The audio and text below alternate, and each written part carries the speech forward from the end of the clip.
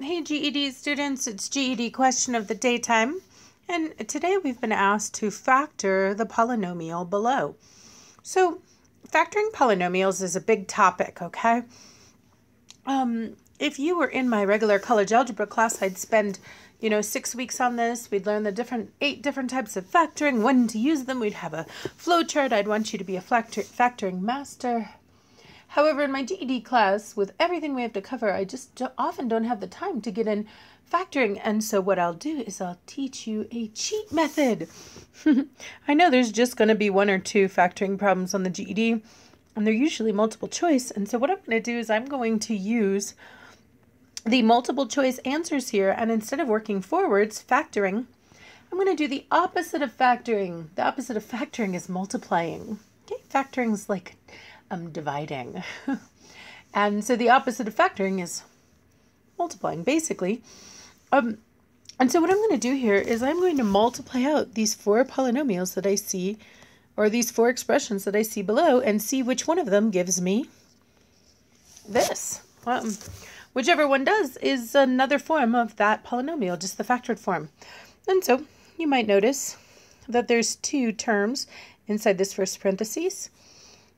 And there's 2 terms inside this second parentheses. That means to multiply this out, I'm going to be doing what's known as multiplying binomials. Some of you guys learned the term FOIL to do this. I don't usually use that term, but that's okay. Basically, the rule is every term in the first parentheses needs to multiply with every term in the second parentheses. So I'm going to keep really careful watch. I'll take my first term here and multiply it with my first term there. 4y times 4y, well, 4 times 4 is 16, and y times y is y squared. Now I'll pass out the 4y to my negative 5. 4y times negative 5 would give me negative 20y.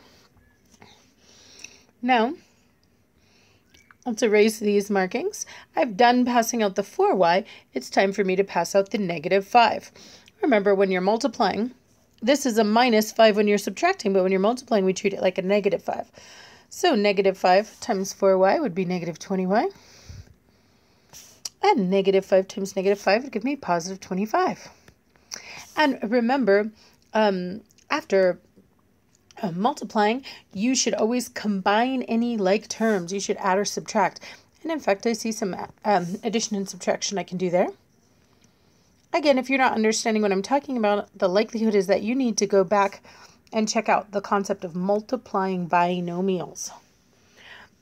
But I add together these 2 like terms in the middle, and this is the expression I get. 16y squared minus 40y plus 25. Does that match this expression? It sure doesn't. This sucker is not a factored form of the other expression. And so I'm going to rule out A.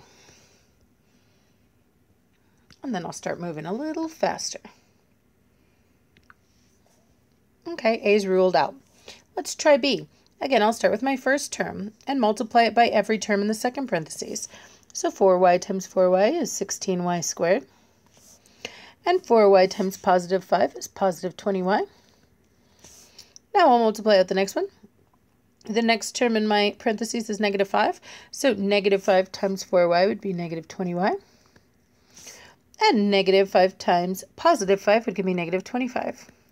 Now something really cool happens here. I do have some terms that I can combine. Positive 20y and negative 20y are opposites, and so they're actually going to zero out.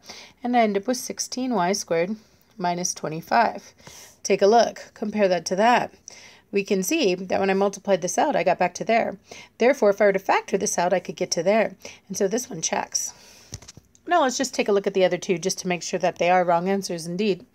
B seems like a good answer, but sometimes you guys make silly mistakes. So do just take the time to check your other 2 as well. So let's try 4y plus 5 times 4y plus 5. So again, 4y times 4y would be 16y squared. 4y times positive 5 would be positive 20y. Positive 5 times 4y would be positive 20y. And positive 5 times positive 5 is positive 25. And we can see here when we combine our like terms, positive 20 and positive 20, we would get positive 40y. Nothing else changes. They just drop down. Does that guy match? No, it sure doesn't. And let's give myself a little space here to check the last option just to make sure.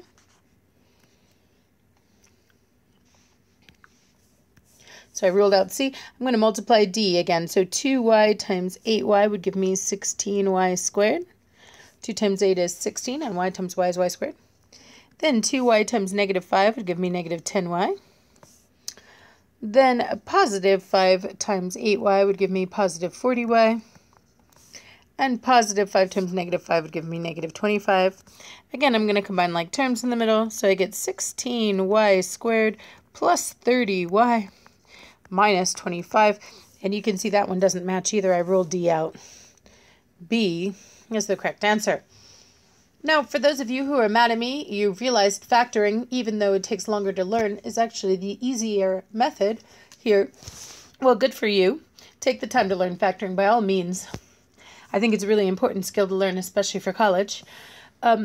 You should know that this is what we call the difference of squares. That's the type of factoring it is, and that's why I didn't really want to get into factoring, because there's so many different types. But that's the kind it is if you want to learn the alternate method, the method most teachers teach. All right, if you have any questions about this or any other GED topic, drop it in the comments and I'll do my best to answer it.